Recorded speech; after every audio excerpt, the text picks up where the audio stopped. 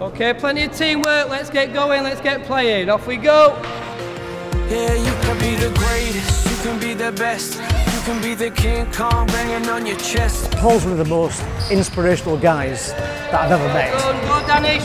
Before I came to football, I was never really good at any kind of other sports, and he's helped me through all the training. My biggest achievement so far with Paul is that it took us to Harrogate to play football, and my team got the win for it, and I was pretty happy about that. Well done, take your time Cameron, take your time. Having a son who's got a learning disability, I know how difficult it is. You know, Martin spends a lot of his time on his own, very few friends. This has given him a completely new lease of life. And you know, you'll see here yourself, you know, there's people from all sorts of backgrounds and who are united in this, in what Paul's trying to achieve with this football team.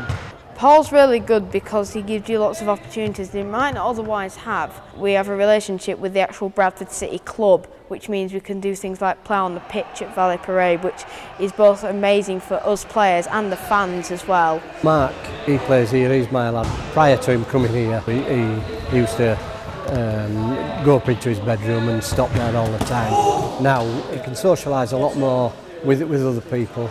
He's taken us to Old Trafford, I don't know, Etihad and Valley Parade. I've grown as a player since I've been here, and that's thanks to Paul and all the players here. I can't thank them enough.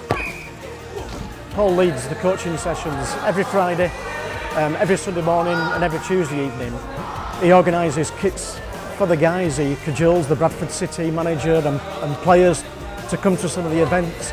He gets them to play on the pitch at half-time in front of 15,000 crowd. They'll absolutely love it, and the lads obviously enjoy it as well, and the girls of course as well. Paul puts 10 or 15 hours at least per week.